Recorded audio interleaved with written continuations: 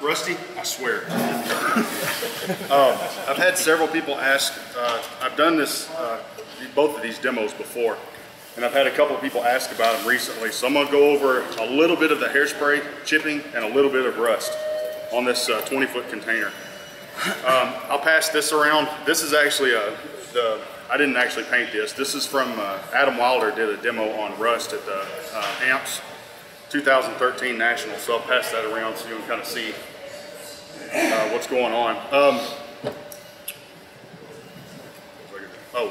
Also, before I forget, if anybody does a demo, is wanting to do a demo that requires an airbrush, and they don't want to bring if they've got a big compressor or whatever, and you need a compressor, the club has a compressor. What PSI does that go? It's set. I mean, it's not. It has basically 3 speeds of, but for something like this, it does okay. So if anybody wants to do a demo or something and doesn't want to bring their own compressor, the club has a compressor for you to use. Is it kept here? No, just request it. I mean, we can leave it here, but I don't want it to walk off. So it usually stays with the show stuff. Right. So anyway, what I've got here, this is a 20-foot shipping. Well, it's most of a 20-foot shipping container. And I figure I'd do this because it's kind of a neutral object. And the other thing, I'm going to do all the rust stuff. You notice I don't have any of the AK or ammo or MIG product. I don't have any of that pre-made products up here. This is all just paint. And I did that for a reason, because the last couple times I've done this, I've leaned heavy towards the pre-mixed products, and those things can be kind of expensive, and they're really not that necessary. So I'm going to do this with just plain acrylic paint. So what I did last night, I shot a coat of red primer on this, and then I went in and did some dark airbrushing, just as kind of an undertone for some of the rust. I'm not going to paint this entire thing, but I'll give you an idea what's going on. The first thing I'm going to do is the hairspray chipping method. This came out in probably 10 years ago now, 8, 9 years ago. Phil Stasinskis came up with this.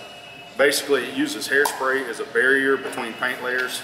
You put down your base coat, you spray this on, you let it dry for a second, you put another acrylic paint on top of it, and then when you get it wet, it starts to dissolve the hairspray. It breaks it apart, and it chips the paint off. Before I get into that, there is certain kinds of paint. Tamiya paint works the best over it, hands down. There's always someone trying to reinvent the wheel, so there's a lot of articles on people using Vallejos and stuff like that, but categorically nothing works better than Tamiya does. And that's because of the kind of paint it is. It's not a true acrylic, it's actually a lacquer that happens to be water soluble. Vallejo paints are a vinyl acrylic. When they dry, they make a hard shell over the whole thing. So I'll show you what happens. When it starts to break up, it comes off in big sheets instead of little bitty pieces.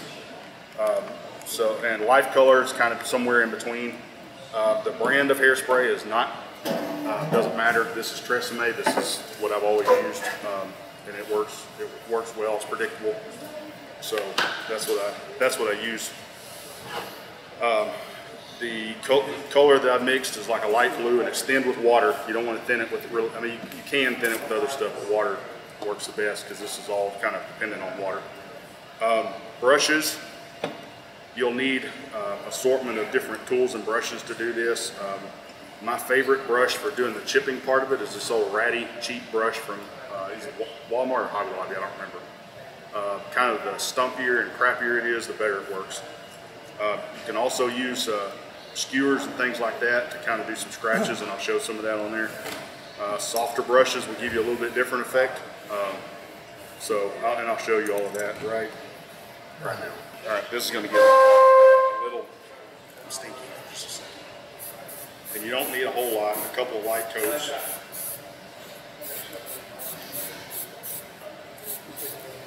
Dry this with a hairbrush, or hair dryer, and then put another one on. And one thing that people are so paranoid about this stuff over drying and it not working, not true. I put this stuff on, put paint on it, worked on it, came back 2 months later, and it will reactivate. You can keep working with it. So this business about it over drying is really not true. Was your base coat acrylic or enamel? It's acrylic.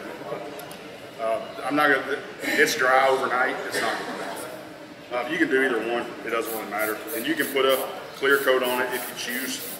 It's really not that big a deal. There are some products out there, some pre-mix. It's kind of funny because hairspray's pre-mixed too, but there's some pre-made, pre-sold products that are for chipping, and really all it is bottled hairspray. And it's a lot more expensive. I mean, a bottle like this big costs like $8, and this is like $1. And they do the same thing. Well, and you can spray this through the airbrush. No, I'm talking about they want you to just spray it. Yeah, they want you to spray it through the airbrush. But you can spray this through the airbrush. Yeah, you decant it, or you can get the kind that's in a pump spray and just pour it in the airbrush. Again, it's one of those things. Airbrushing. I mean, it has its airbrushing. It can if you're getting really specific in areas. You know, airbrushing it is okay. But for what our purposes here today, I'm just gonna. So it'll leave like a eggshell finish. Yeah, it's got it's dry. I mean, it's got kind of a semi-gloss, which when you do all the stuff with water, it'll come off. It'll be flat when it's dry. So, and the other thing is the density of the paint. And I'll show you this. The density of the paint has a huge effect on the final look of it. So. Huh? I did clean it up. So I had to clean it, make sure the needle wasn't stuck in it before I got here. That would have been embarrassing. All right. So again, this is just Tamiya paint thinned with water.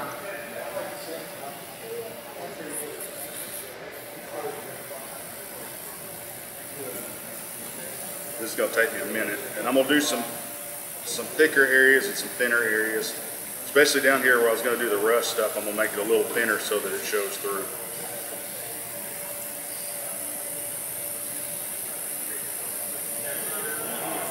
The main thing you don't want to do when you're spraying it like this, and I'll see if it'll do it, you don't want to get down here and do that with it, because you're getting it so wet that the hairspray will start to dissolve from the dampness of the paint, and it'll start crackling. It'll look like a dry desert mud. Doesn't do it every time, but more often than not. So I'm keeping it up, keeping that kind of a dry coat, and it's taking a few minutes to get the coverage on it, but that's okay. Any questions so far?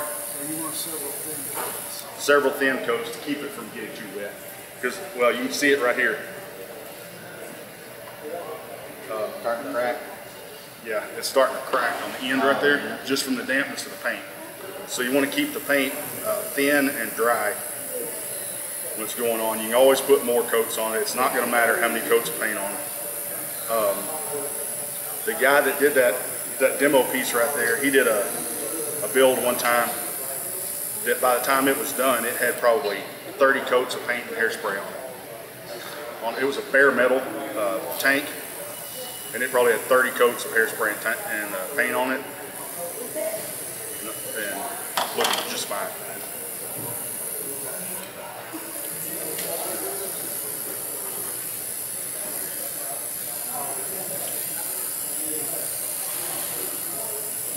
And the mixture on my paint here is certainly not ideal, but it's, yeah, and it's thick. I got it a little bit too thick. But anyway, that right there will give us what we need. Do 1 second to clean this. Anybody got questions real quick while I clean this? So you would do one layer, you want to do another layer. Would you spray it with gel coat or something to protect that layer? Or? You can.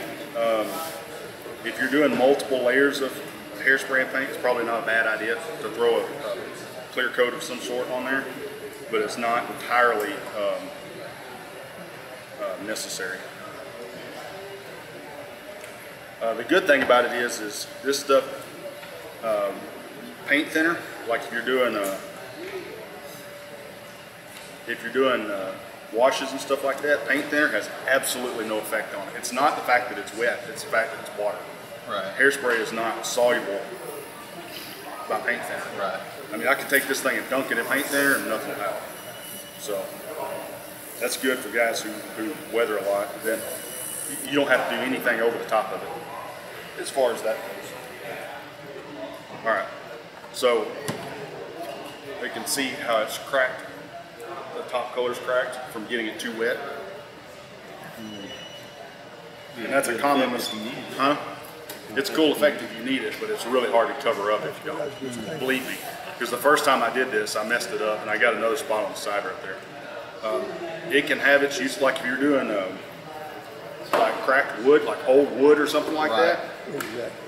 You can do it on purpose if you're confident enough to do it on purpose and it look right. But there's other things out there that are just as good to do that. All right, so I got a little bit of water here. It doesn't have to be warm. It's just water. And I'm just gonna get it. It takes a little bit of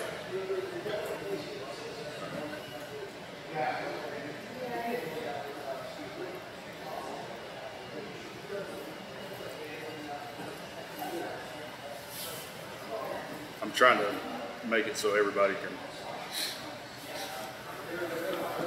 And I probably didn't let this top coat dry long enough, but you get the idea.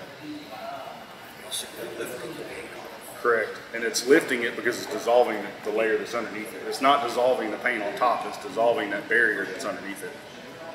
The other thing that you most certainly want to do is, especially when you're doing a light color, is you want to, there's a slurry forms on it. When it starts to dissolve it, you start getting, in this case, a blue slurry.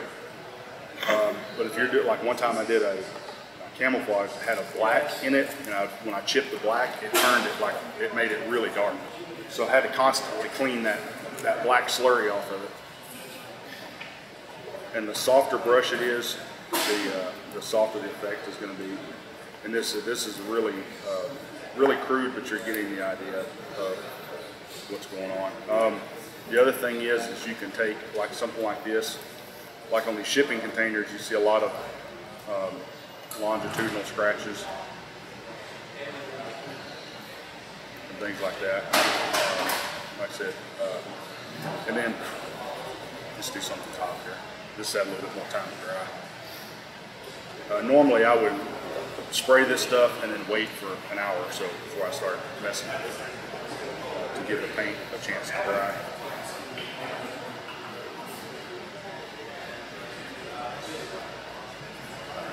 So you got, see, and this is now, all right, now you can see it's a little bit more, you're starting to get some like really small pieces come off, which is really what you want. You don't want these big huge pieces come off unless you're doing something that's just really rusted out. But then you can go along the edges with a sharp instrument to kind of chip up the paint. Again, you can put scratches in it, and then you can actually take those scratches and kind of enlarge them, because it opens up a place where the water can get in a little easier. You got that, bingo. The scale of it is the thing that you really got to work with, and that's what takes the practice. Doing the actual technique is easy. Getting the scale of the scratches, the chips, and things like that is really. That one over there looks like it might have been a little bit. Oh yeah, this is definitely out of scale over here because the paint was just extremely fresh. This sat for a little bit and the paint hardened up. Like I said, ideally I would take this, spray it, and then leave it sit for an hour before I came back to it. But I don't think y'all want to do that. So you got now you can tell it takes a little bit more scrubbing to get the stuff to come loose, which is what you want. Is this, you want to have to work at it a little bit. But you don't want to have, if you're sitting there and you have to do this with it, you didn't put enough of the hairspray on it. All right, so you might questions on that? It's just practice. I mean, it's really easy, but it's just practice. One of the stiffer brushes. All right. Basically, what a stiffer brush will do, it just takes, it starts, and another thing you can do instead of dragging it, you can stipple it.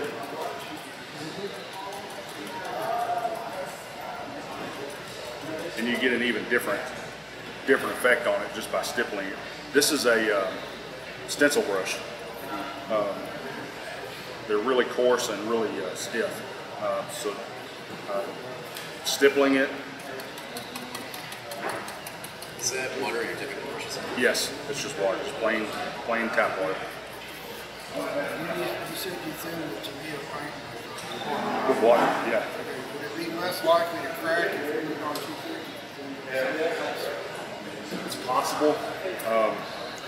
I know people who have done enamels over this, doing this method. I know people have done a lot of different things, but I personally haven't done it, and I'm going to tell you. I'm just telling you what my experience is. So enamels, you just No, you do it with water, because it's not paint that's dissolving, it's the barrier underneath it.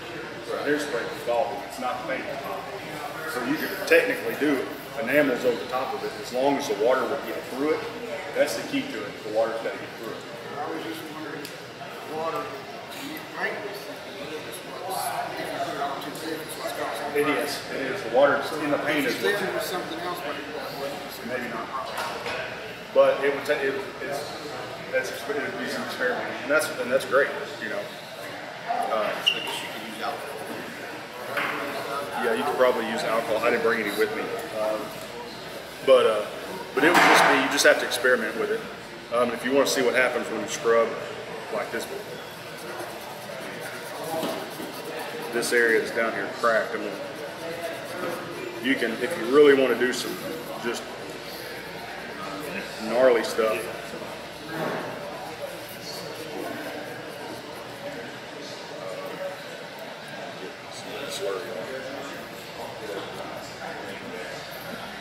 So I mean, different pressures, different brushes, different. I mean, there's a bazillion different techniques for doing. And when I get ready to do this shipping container for real, because I'm gonna go home, I'm gonna soak this thing in something and get all this off because I didn't finish building it. I'm gonna end up doing something like really heavy on it. A lot of people use a salt technique for doing shipping. I don't have a problem with it, but it's not nearly as predictable as doing this, because this is literally where you put your brush is where stuff's going to happen. The salt thing, where you wet it, you put salt on it, then you paint over it, and you knock it off, you really don't have much control over what happens in the end. All right, so let me get this area down here prepped, and we'll do some rust real quick. I'm just going to scrub some of this back because I got a little bit more paint on it than I really had to.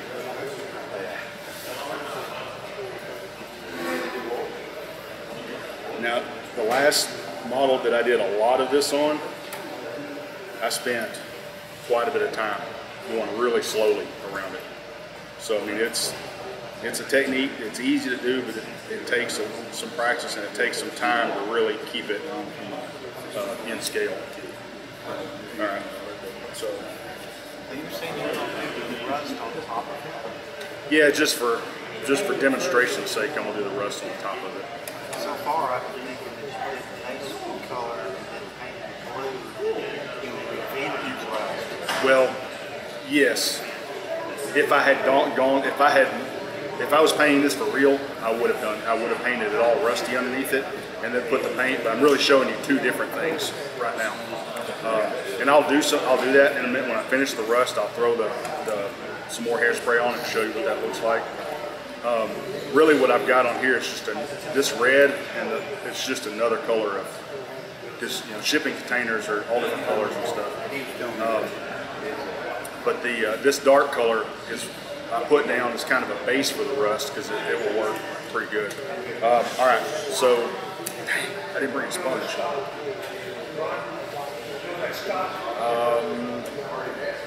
Improvise. I forgot to bring a sponge. Ron, do y'all have any packing sponges back there, or packing foam? Peanuts. No, peanuts. I need like a sponge. Having an open cell. Right. Yeah, just like foam, like a electronics comes in. All right, I'll just have to improvise.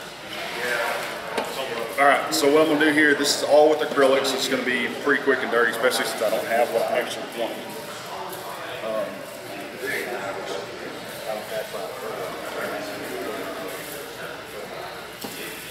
Hopefully this will work. Man, it's just, you talk about for the rust part of it or just in general? I look at a lot of pictures on the internet. When I'm bored at work, I'm looking at pictures of trains and tractors and shipping, anything that's beat up or can give me or like old semi-trailers and things like that. Like I said, this is really not going to be, it's not doing too bad a job. All right, so what I'm doing here is just stippling on some color, fairly dry, just to get a basic rust tone to start with. If you look, rust is one of those things you really need to check and look at references because different materials, you know, cast metal rust differently than sheet metal. Time, temperature, exposure to different heat or cold or things like that, it really changes the coloring and the makeup of rust. What I'm doing here is more like just a surface rust. What? I never considered the type of material. Yeah, like cast iron turns, after a while, cast iron turns almost purple. It turns really, really, really dark when it rusts. If you just leave it out, it will turn almost a purplish color. Whereas sheet metal generally stays more towards the orange and red tones. So, no, it really depends heavily on what it is. And then again, also the makeup of the metal, what the chemical composition. And that's where references, trolling around on the internet, looking at reference pictures is really important. All right, so there's one color. And I'm gonna do several different colors, and then I'm gonna do some washes and glazes and things like that. All right, this is more of a dark, kind of chocolate brown.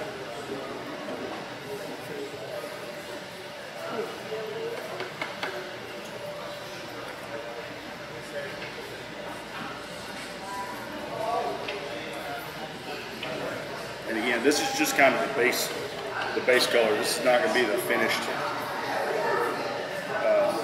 top surface. It's going to be, and some heavier spots of that, or I mean, it's just kind of what looks good. Typically, I would have a reference picture in front of me of whatever it is I was painting.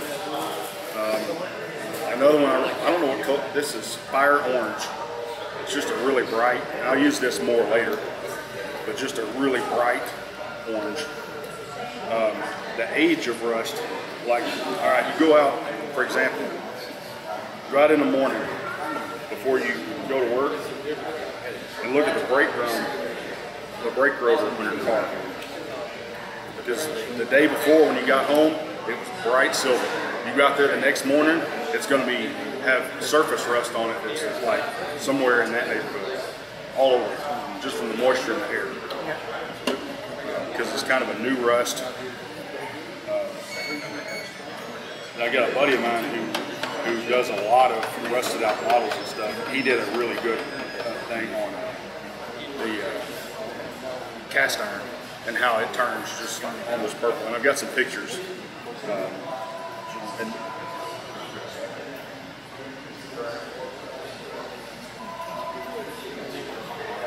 all right, that's all we're going to do for the base color.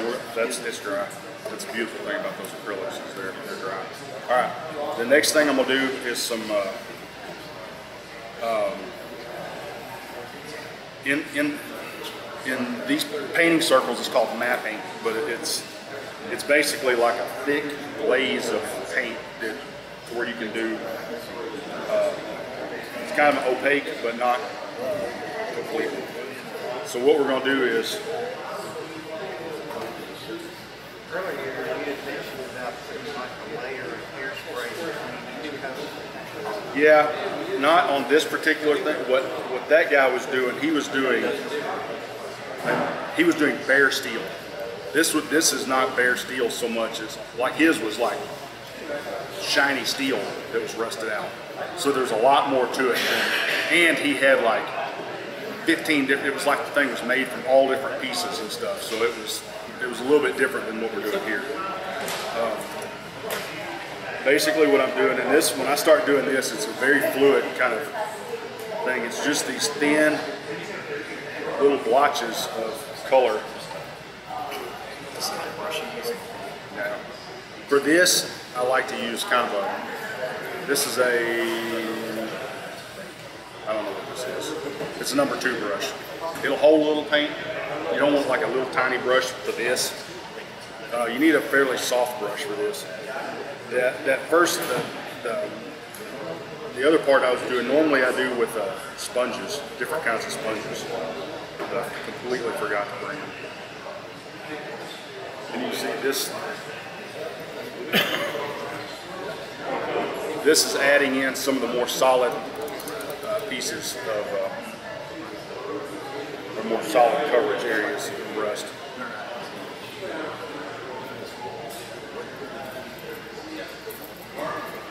And you can go back, you only got a second before it starts to dry, but then go in and start kind of jacking around with it. And one of the things I'll show you in a second is how a lot of the material, especially like if you got, okay, this container almost looks like it caught on fire down here, or had a fire and burned the paint back on it.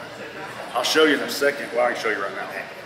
If you take like this kind of medium orangey color, and I did a project like this a few years ago.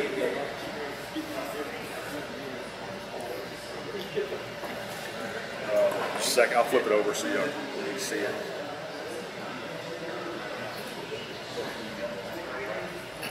A lot of times,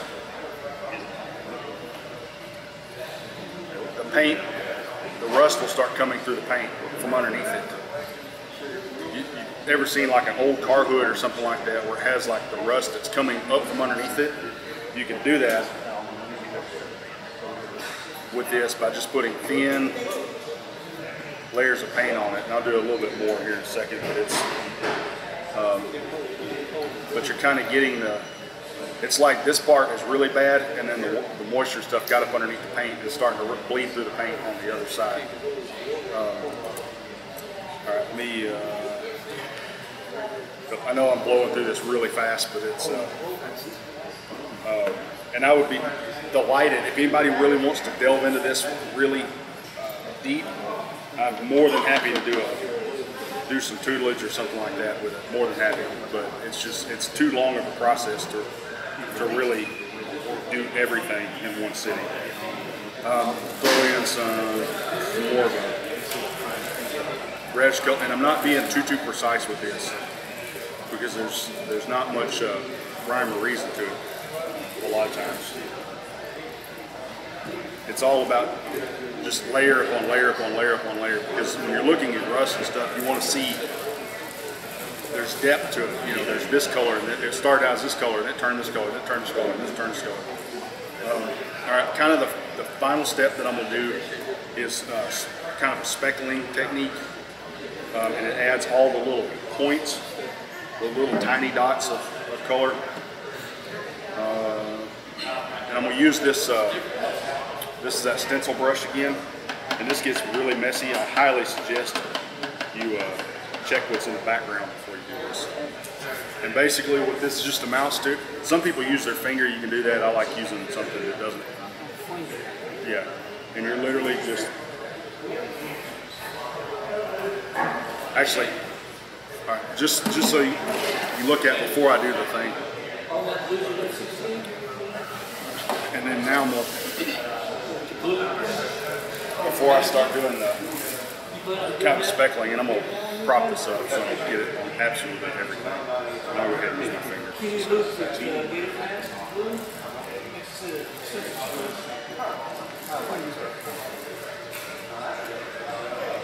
Then we'll do a couple of different colors on this, and all I'm doing is this.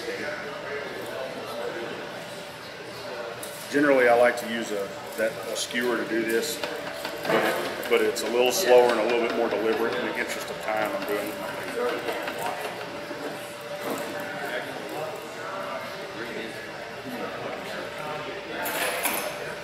And the more, a little bit. And if you're quick about it, if you get it a little thick, you get some dots a little big or something, you can get them with some water and kind of melt them in.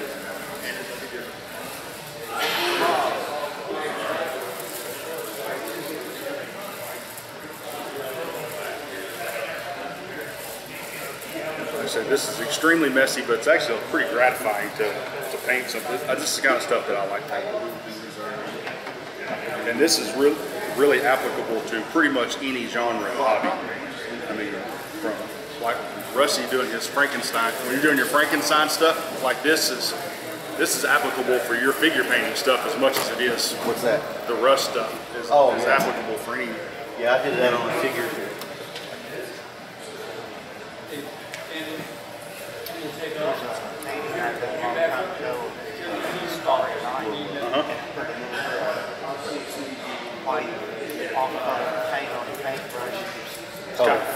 Licked it. It's very scary because you can get a glob on there. So it's kind of. That's exactly what I'm doing here.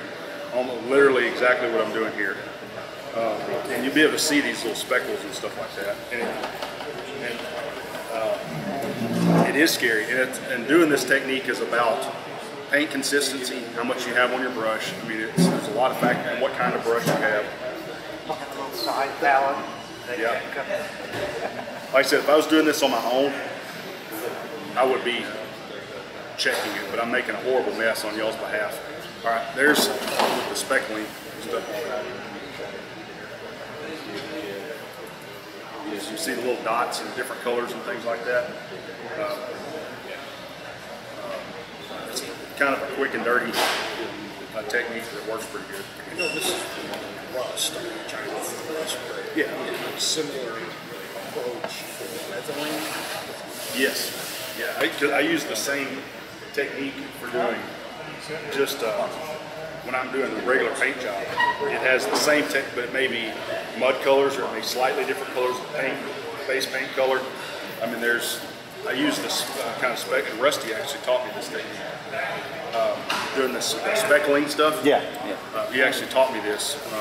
All right, the last thing I want to show you, and this kind of adds some just coolness factor. It's not really applicable on this, but if you had some flat plate,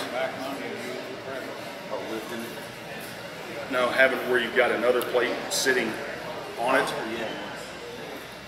All right, so I just took some tape and put it down in a corner like that.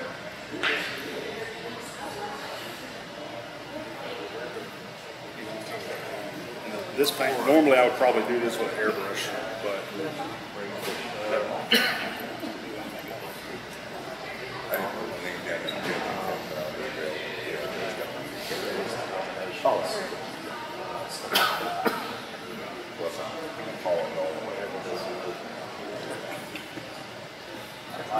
Alright, so all I did was just put a little bit of paint kind of glazed in the corner. I said typically I would do this with an airbrush, but that's the kind of the thing. You get the look of another piece of plate was laying on top of it, and the rust bled off of it, like they'd thrown a piece of sheet metal up there. Yeah, that'd be perfect if you're doing works for 40 minutes. Right.